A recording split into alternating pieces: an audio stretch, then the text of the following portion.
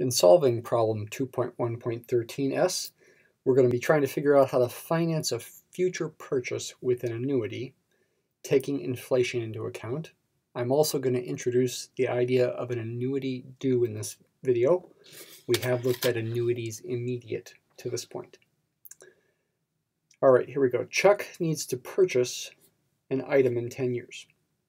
It costs $200 today, and the price is going to inflate at 4% per year. That's the assumed inflation rate. To finance the purchase, to save for it, Chuck deposits $20 into an account. Here's something different. At the beginning of each year, starting right away at time 0 for 6 years, not at the end of each year. That's why this can be thought of as an annuity due. I'm actually going to think of it as an annuity immediate first, and then I will talk about what an annuity due is. He deposits an additional X at the beginning of years 4, 5, and 6 to meet his goal. The effective annual interest rate is 10%. Calculate X. How much should he deposit at the beginning of years 4, 5, and 6? Draw a number line. Here's time 0. I think I better put all 10 years on this. Time 1, 2, 3, etc.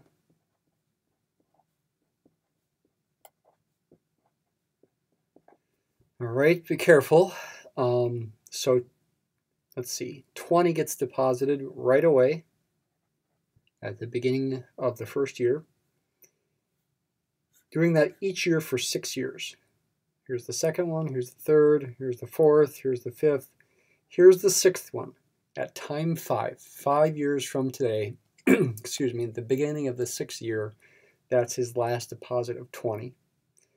And then X is deposited at the beginning of years 4, 5, and 6. Year 4 starts at time 3. Year 5 starts at time 4, and year 6 starts at time 6. We want the future value of all these things to equal the inflated price after 10 years. What is the inflated price? Inflated price, if inflation is 4% per year, we'll take 200 times 1.04 to the 10th power. And that will be the amount that Chuck needs to save for. 1.04 to the 10th is about 1.48 times 200. Chuck needs to save about 296.05. Let's carry more decimals. 296.048857. All right, that's what, again, Chuck needs to save for that amount after 10 years. All right, let's solve for X, initially thinking of things in terms of annuity immediates as we have done. I've said you can think of annuities immediate as a series of, in this case, 6 payments if we focus on the 20s, where you evaluate the future value immediately after the last payment. You could call this S sub 6. It's with a 10% interest rate. And we are depositing 20 instead of 1, so I multiply it by 20. This will be the future value at time 5 of this series of 6 payments, thought of as an annuity immediate. So it's going to be 20 times 1.1 to the 6th minus 1 over 0.1. Let's see what that is. 1.1 to the 6th power minus 1 divide by 0.1 times 20. We get a future value of 154.3122. That's going to need to get pushed forward in time another 5 years, according to the 10% interest rate. So this time, let's go ahead and do that right away. So I'm going to multiply that by 1.1 to the 5th power. Let me go ahead and store this. Store it in, say, register 0. 1.1 to the 5th power is this. Multiply it by what I just stored in register 0. 248.52.5213412 is the future value of the 20s at time 10. What about the x's? At time 5, again, if I think in terms of annuity immediates, evaluate that future value immediately after the last deposit.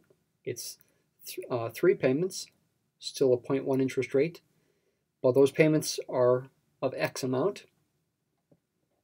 So that future value will be this, 1.1 to the third power minus 1 divided by 0.1, 3.31 times X. But once again, that needs to get promoted another 5 years. Multiply that by 1.1 to the 5th again.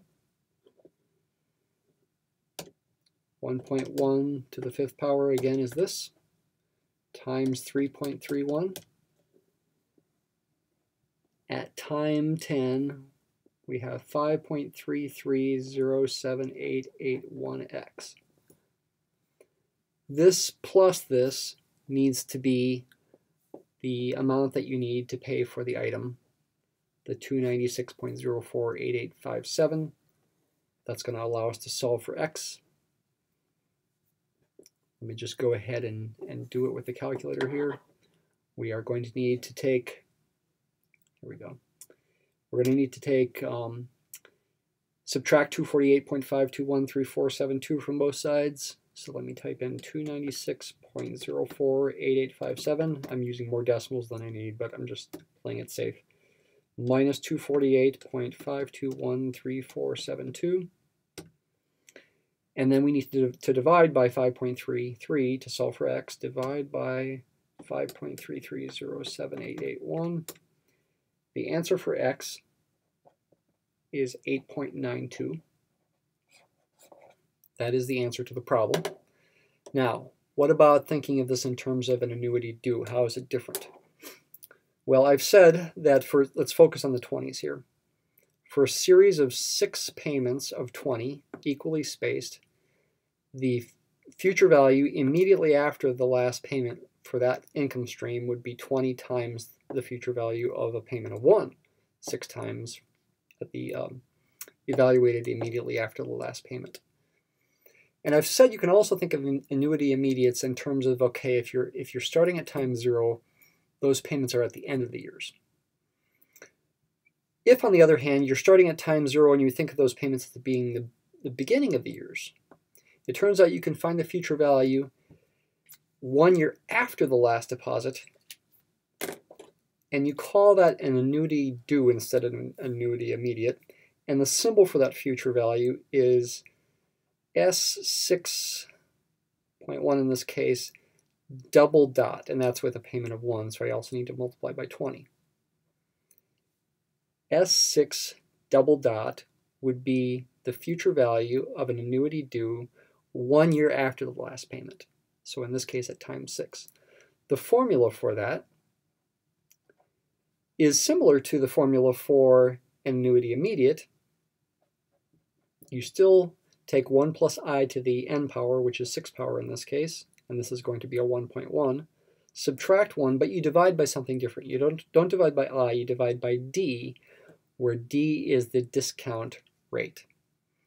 How do you find D from I? Recall that D is 1 minus V. We have talked about D before, where V is the discount factor, and V is 1 plus I to the negative 1 power.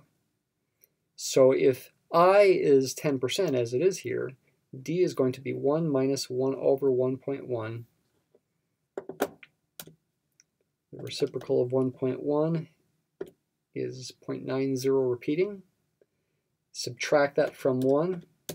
D is 0.09 repeating. Let's go ahead and use that. I'll go ahead and store it in register 0. Let's use it back up here. Remember, I is 0.1, so I'd have 1.1 to the 6th power minus 1 divide by what's stored in register 0.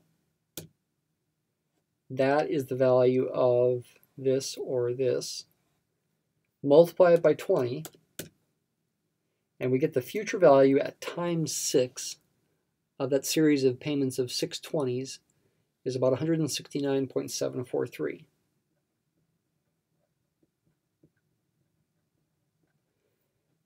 We could have solved the problem using this information. We could, for example, promote that in time another 4 years.